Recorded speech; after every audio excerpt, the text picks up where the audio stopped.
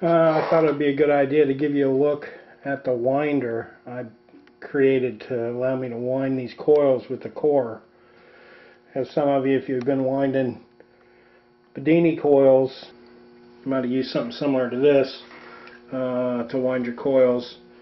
This is what you can use to wind like a Bedini coil, something like that, where these guides hold it in place and that holds the center fits over that, and then after you've wound the coil you can insert the welding rods into the core after you've removed it from this device.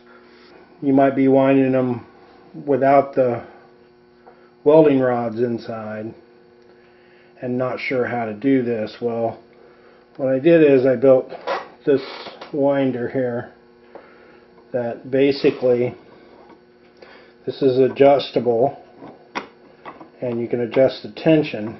So it has a plate which clamps onto the front face of the coil, and that allows you to wind the coil, and it doesn't have anything to do with the core. So this is kind of a universal design here, so I can wind different size coils. So basically the design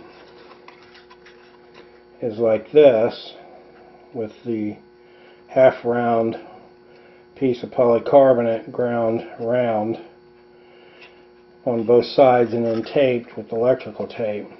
So the core is the transformer plates from the center of a transformer.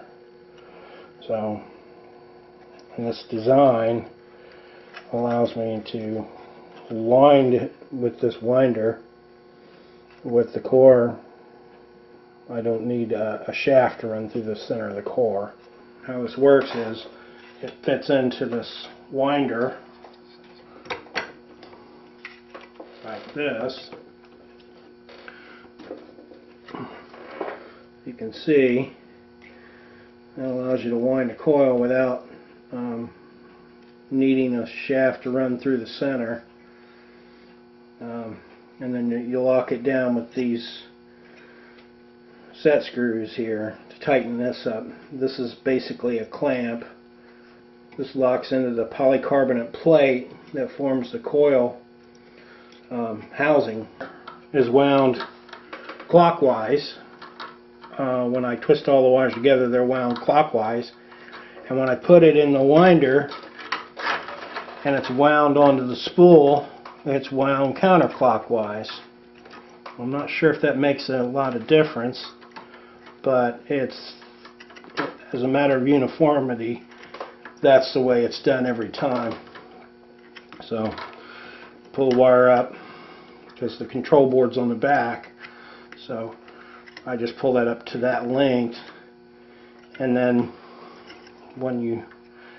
this is where it's going to exit, and we're winding it this direction, which is counterclockwise.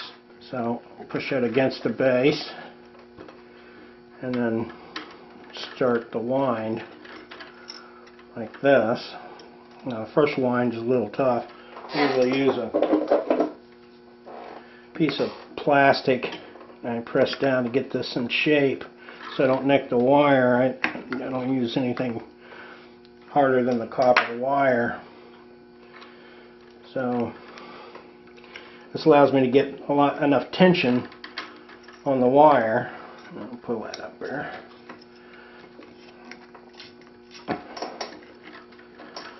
So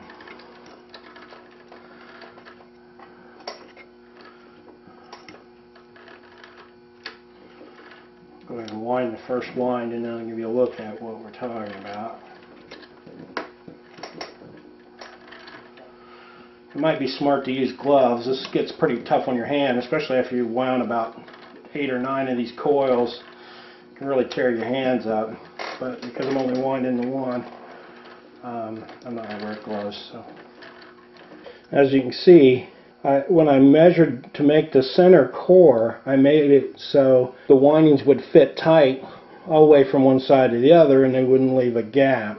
This is pretty important that you figure out how many windings, take a micrometer and measure your windings when they're twisted together, and then multiply that until you get the distance, and you'll know how many windings will fit exactly at your core. And this makes a nice tight wind.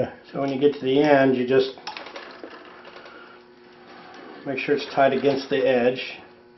And if you pull tension on this thing, not so hard you're going to pull it out of the fixture, but you put tension on it and guide it with your finger, it's easy enough to put a good tight wind on the core. Coil's wound, and you can see there's only 3 or 4 rows of wires in the core here, so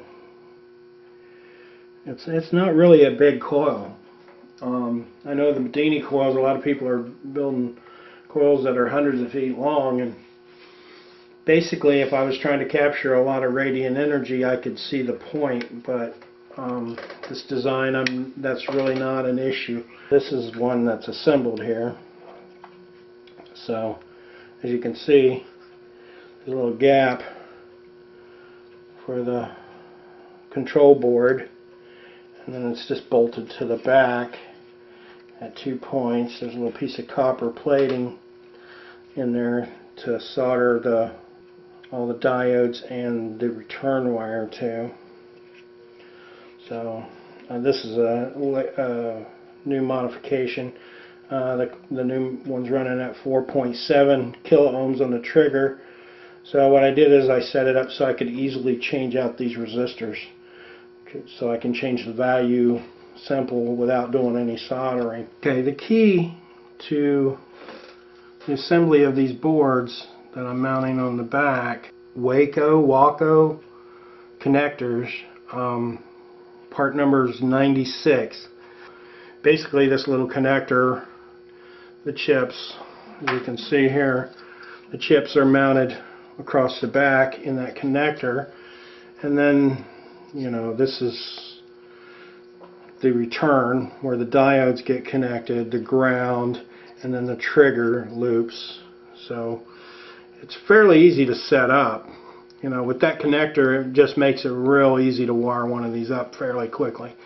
So it'll come off of that, tie into that, and that will allow me to then loop the trigger like that.